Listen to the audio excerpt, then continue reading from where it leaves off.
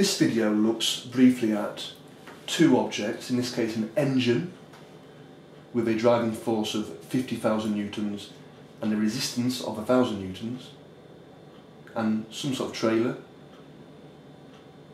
which has a resistive force of 500 newtons, joined by a coupling.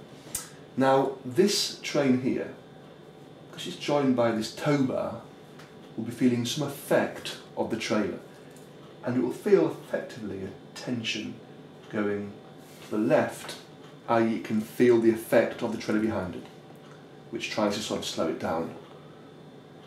However, the trailer is being pulled along by the tow bar, so therefore the trailer feels an opposing force, another tension pulling it to the right. Now we can therefore write down two equations of motion, one for the engine and one for the trailer. Now the engine has force to the right of 50,000 newtons, but this is being opposed by the resistance force of 1,000 and also by the tension in the tow bar, and this will equal its mass times its acceleration. So we use Newton's second law to write down the resultant force equal to mass times the acceleration. There's also the trailer. Now this trailer feels the tension, not the driving force, but the tension. So the tension pulls it to the right, and the resistance force of 500 tries to oppose motion. And this will equal its own mass times by acceleration.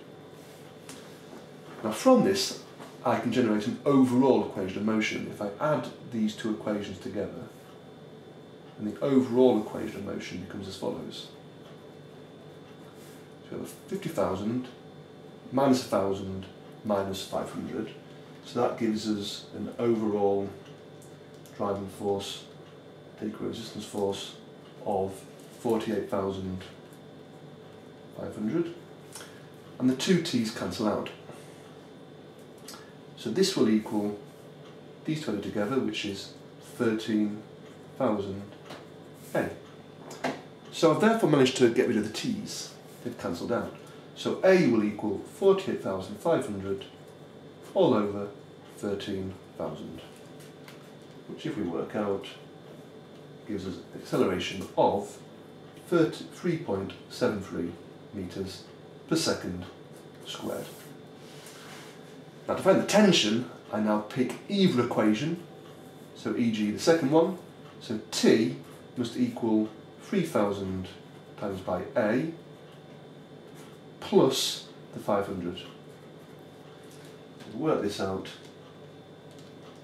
and the tension in the tow bar is equal to a whopping 11,692 newtons.